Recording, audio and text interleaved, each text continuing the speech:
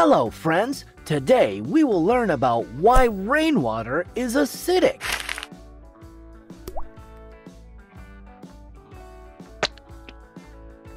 You are playing here in the garden. See, there is slight thunder and lightning. It has started to rain. You should go home now. You are making yourself tomato basil soup. Everybody loves it, especially when it rains. Look outside. It's still raining. Have you ever wondered why rainwater is acidic? Is rainwater safe to drink? Don't get confused. Let me explain all about this today.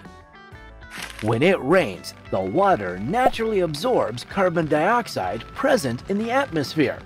It mixes and dissolves in water to form carbonic acid, which is a weak acid. This process gives normal rainwater a slightly acidic pH of around 5.6. Look at this pH scale. The pH scale is a numerical scale ranging from 0 to 14 that calculates the acidity or alkalinity of a solution. Look closely. The pH scale ranges from 0 to 14, with 7 being neutral. Values below 7 are acidic, and values above 7 are alkaline or basic. Here is rainwater, and these are some pH paper strips. Dip the pH paper into the collected rain. As soon as the color changes on the strip, compare it to the chart. The pH written next to that color is the pH of the collected rainwater. It clearly shows that rainwater is acidic. Sometimes when pollutants like sulfur dioxide and nitrogen oxides released into the atmosphere react with water, oxygen, and other chemicals, acid rain occurs. Acid rain can be extremely harmful to the environment. You are collecting the rainwater in a drum. See, it appears clean, but you should not drink it, buddy. Let's see why rainwater is not safe to drink. Airborne contaminants. When falling, rainwater can collect pollutants from the air, such as smoke, dust, industrial emissions, and other particles. Roof debris. Contamination from roofs like leaves, twigs, bird droppings, and other materials can accumulate into the rainwater.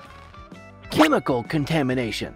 The material of the roof itself might contribute to the dirtiness of the rainwater.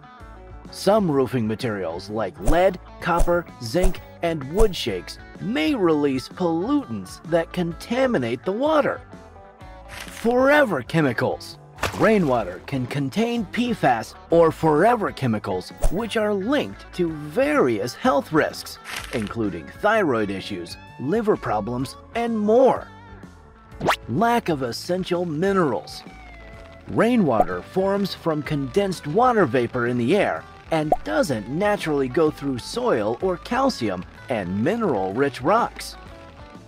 People collect and use rainwater for various purposes. Rainwater harvesting is the process used to conserve rainwater by collecting, storing, conveying, and purifying rainwater for later use. You can use rainwater for other purposes like landscaping and washing. Using rainwater is the best option to care for your green friends. Now you know a lot about the topic.